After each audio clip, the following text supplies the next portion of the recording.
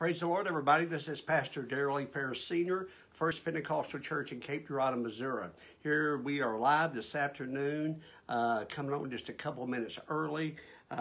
We want everybody to know that we love you and we appreciate you. God is good.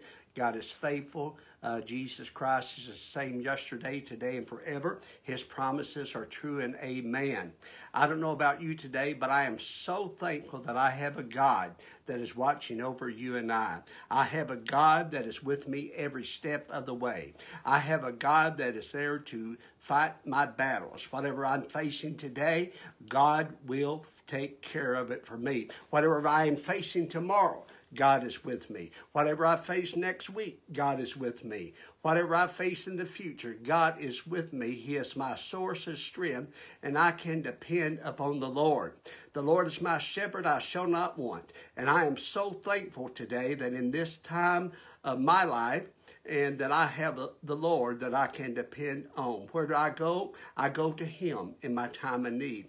The Bible says He is our very present help in the time of need, and I thank God for that this evening. God is so wonderful, and we thank Him for it today. God is so wonderful, and we thank Him for it today. God is, again, the same yesterday, today, and forever. And we can depend upon the Lord. I would like to give a great shout out tonight. I woke up this morning about 4 o'clock and I was getting prepared to get up and start my day. And I was just thinking, it's just like the Lord dropped in my heart and my spirit, how thankful and how blessed that I really am. I don't deserve it. I don't do anything to merit it, but it's God's faith and God's loving favor and His mercy, and He's gentle and He's long-suffering and He's understanding. But I am so thankful today for the blessings of the Lord upon my life. I'm so thankful that Jesus loves me and He loves you and He knows what you have need of. But I am thankful for some things tonight that I would just like to say. I want to give out a great shout out to. I want to give a great shout out to our ministerial staff at First Pentecostal Church here in the beautiful city of Cape Girardeau. Since March and this COVID and all these things that have come in our lives and the lives of our church and the lives of our families, I want to give a great shout out to our ministerial team. I want to say especially to Brother Craig and Brother and Sister Craig Mitchell, Brother and Sister Robert Bentley, Brother and Sister Lyle Jones, Brother and Sister Steve Butler. How thankful that Sister Fair and I are that you are on the ministerial team at First Pentecostal Church of Cape. Those that are listening today, many of you know them, and maybe some of you do not know these wonderful couples that I have just mentioned. And then we have all kinds of other department heads, but just tonight, specifically, I want to say how thankful I am again for Brother and Sister Mitchell, Brother and Sister Bentley, Brother and Sister Lyle Jones, Brother and Sister Steve Butler. Thank you for your preaching. Thank you for your teaching. Thank you for your leading of singing. Thank you for all these things that you have done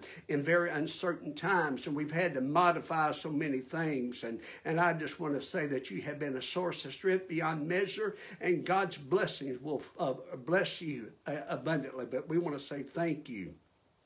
Also tonight, I'm thankful for my wife. I'm thankful for my family.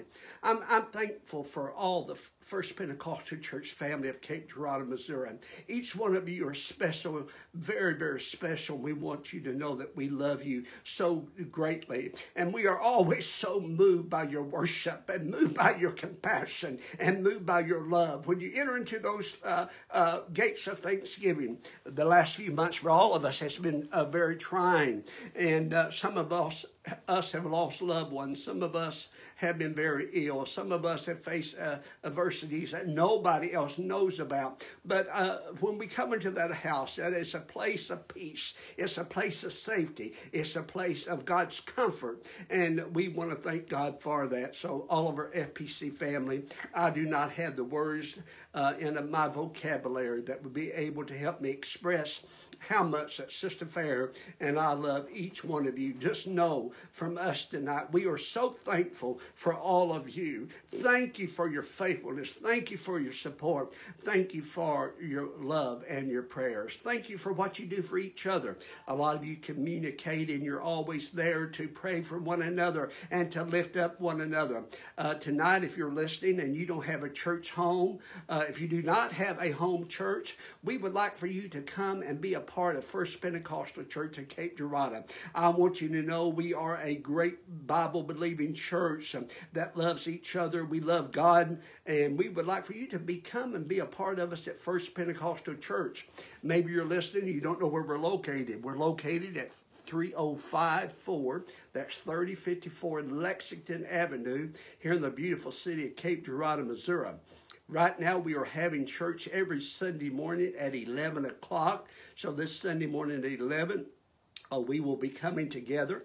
I would hope even maybe if it would be your first time, we'd love to meet you, and we would love to get to know you. So I guarantee you, if you come as you are, allow God to bless you abundantly, and we would love to have you to be a part of our FPC family here in the beautiful city of Cape Girardeau, Missouri.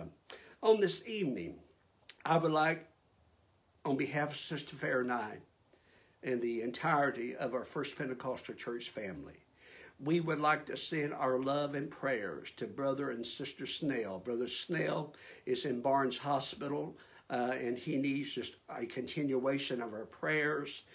They need our support, and I know that each of you have been doing that. But I want Brother and Sister Snell to know tonight that we send our love and prayers to them and their family. We are believing God for a miracle. So where do we go when the time of need? When we're sick, we call upon the name of the Lord. God is our help. God is our strength. God is our help in the time of need. Also, we want to say to Brother Mike Dedeker, that's had some heart surgery this week, that God will just continue to heal his body and to lift him up, and bless Sister Dorothy. Many, many others that are sick, but we know that God is able to meet their needs. Today, in our society, recently, we had an election yesterday, and we're still waiting for the results of who will be the next president of the United States of America. I must say to you, and I believe those that are listening tonight, I love America. And I'm praying that God will bless America. I did my right, took advantage of my right, as many of you did. Sister Fair and I went to the polls and voted our principles and our beliefs. As an individual, we had that right. Now, after we had voted, we cannot change or do anything after that.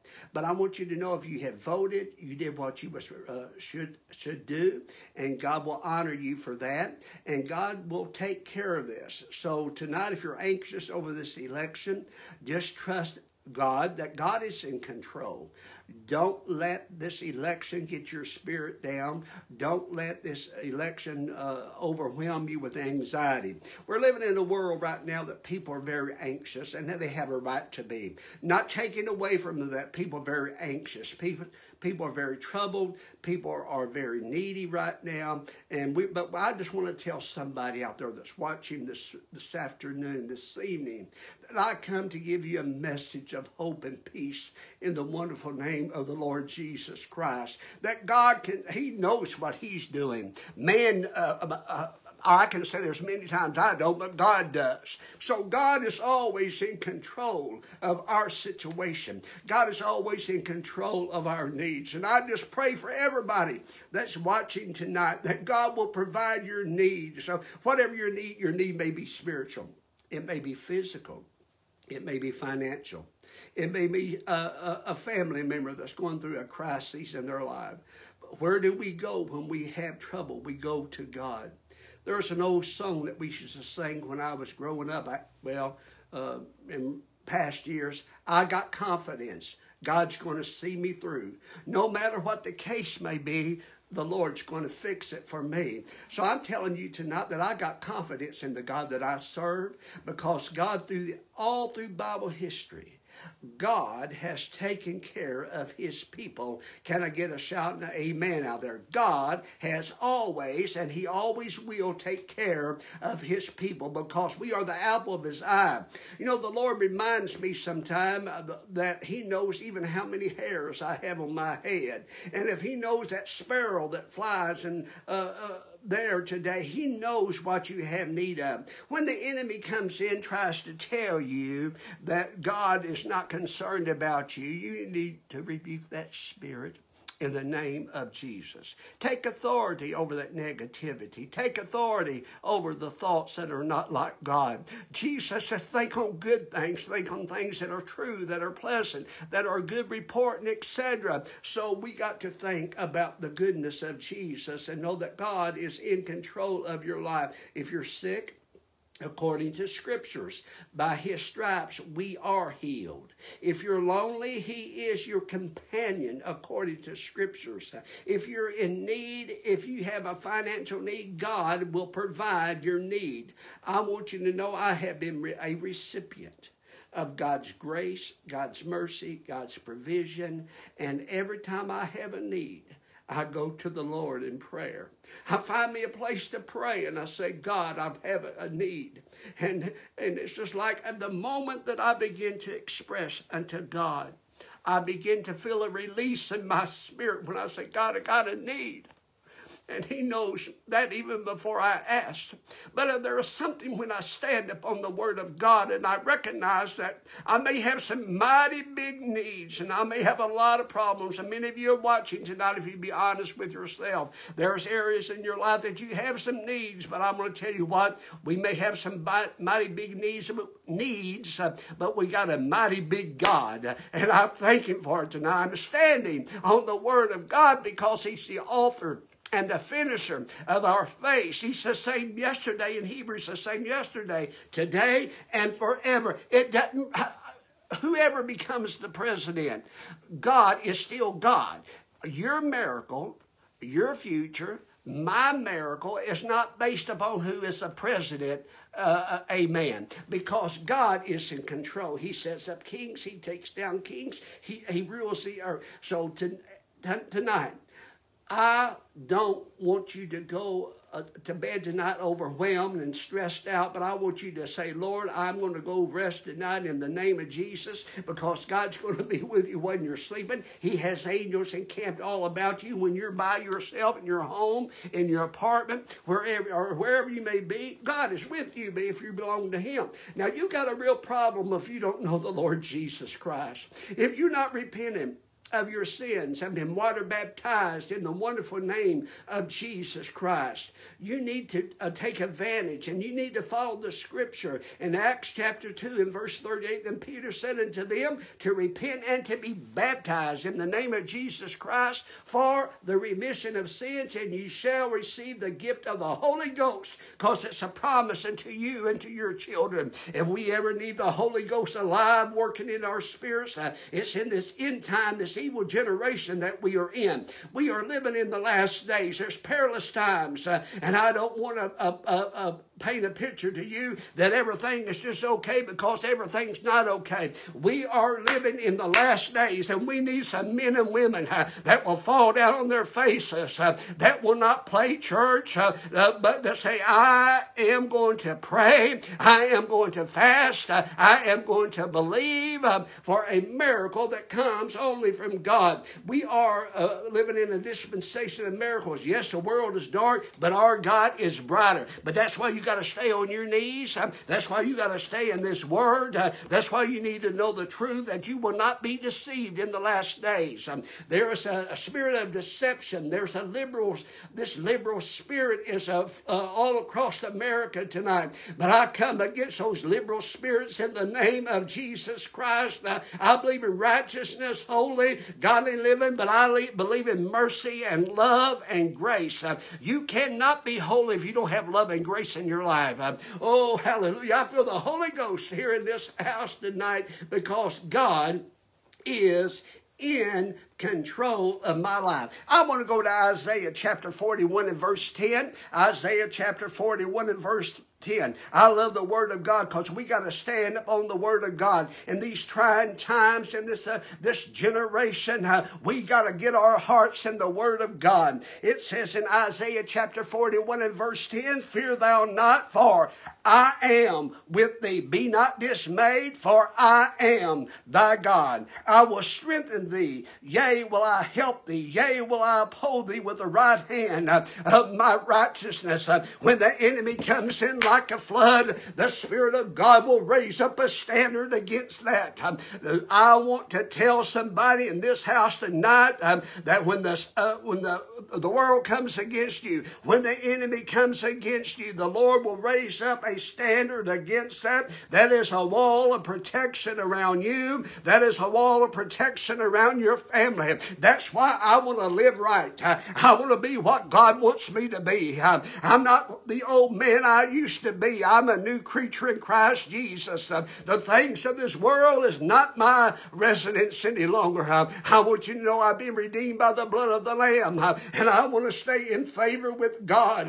I want to put my heart when church comes Sunday morning. I don't want to make an excuse for not being there, but I want to walk into that house praying and praising and giving the Lord thanks because I need to go to church. I need to be strengthened by my brothers and sisters. I need to hear that singing. I need to raise my hands. I need to worship God when I get there. I need to listen to what whoever's preaching. I need to find me a place to pray. God is going to bless. I don't care who the president is. God is going to bless. Yes, I have a preference, but God will set up and He'll take down. But whoever's the president, that president will not define my miracle. It will not define my relationship with God. It will not define our revival that God is sending to First Pentecostal Church and our other churches. I want to make a statement. I want to make it loud tonight. I want all of our fellow churches in our fellowship that preach, Hear, O Israel, the Lord our God is one. And they baptize in Jesus' name. And they believe in the infilling of the Holy Ghost with the evidence of speaking in other tongues. And they believe in modesty and holiness and separation and love one to another. Now, I'm going to tell you what, we got to have love one to another too. I want our churches to just blow up with revival. I want every church in our fellowship. I want every church to be blessed. This is not my church. This is not Brother so-and-so's church. This is God's church. And because in the kingdom, God will do great things. And we will just say, Lord, I want your blessings upon me. So God is in control. In Exodus, in the Old Testament, 14 and 14, I believe the book of Exodus, chapter 14 and verse 14, the Lord shall fight for you, and you shall hold your peace.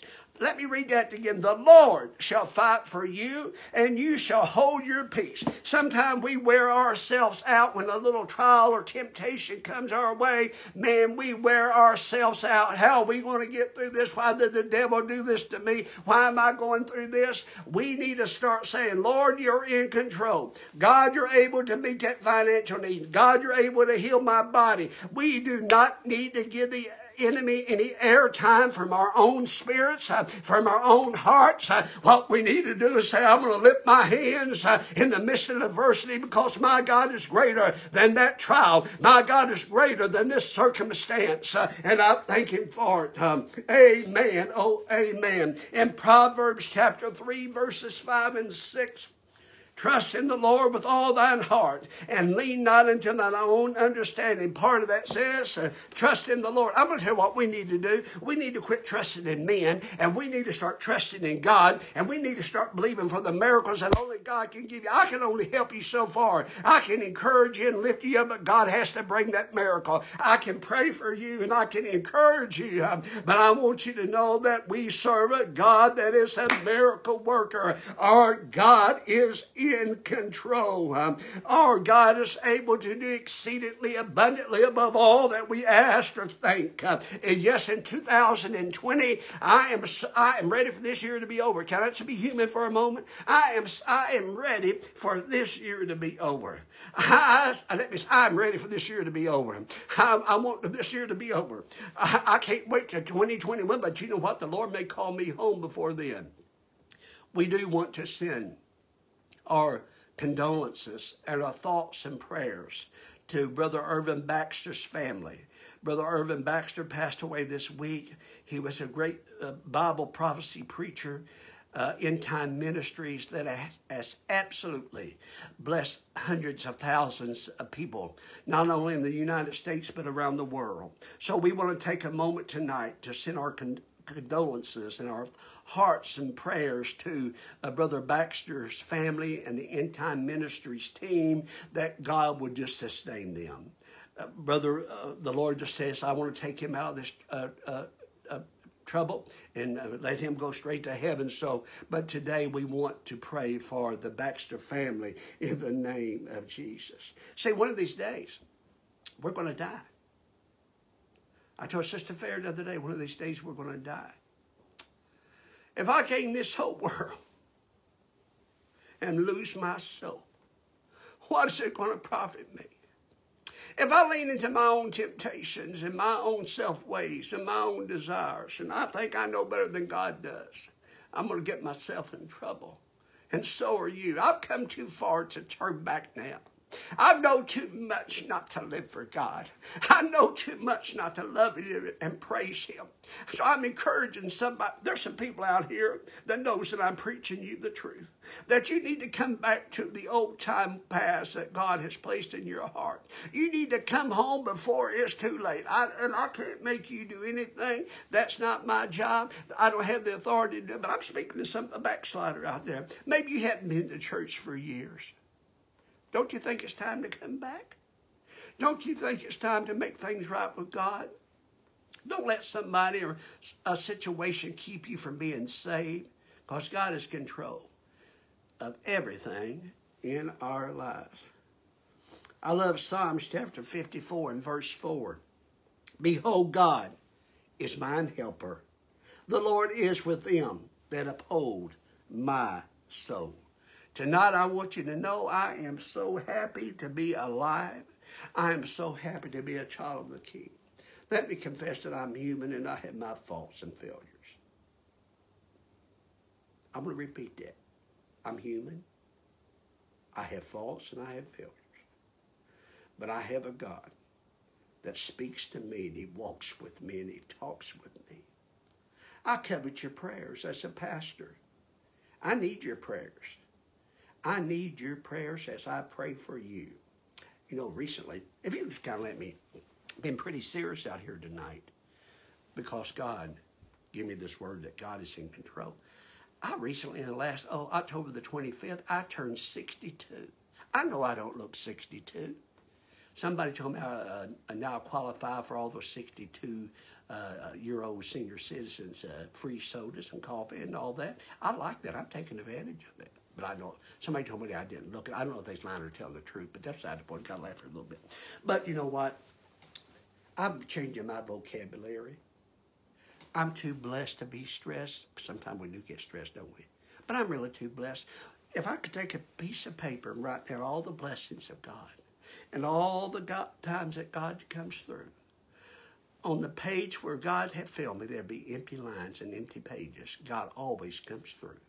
And God is always faithful, because God is in control. Sister Fair and I, we get up about Monday through Friday every morning about 4 o'clock. And we set the alarm. Our Sister Fair does. She's a very dependable individual for sure. She sets the alarm. And used to, I would say, I knew what time it was, but I got in this. What time is it? The minute I heard that, I would roll over and say, what time is it? Now, since I turned 62, let me give you a little, husbands, let me give you a little advice. I quit saying what time it is. Now I say, good morning, beautiful. Good morning, beautiful. And did you know what? That has changed. My bacon is better. My scrambled eggs are just perfect. She fixes me a Diet Coke and all those things. And you may say, Brother Fair, that's crazy. Well, it's a personal thing. I've turned 62.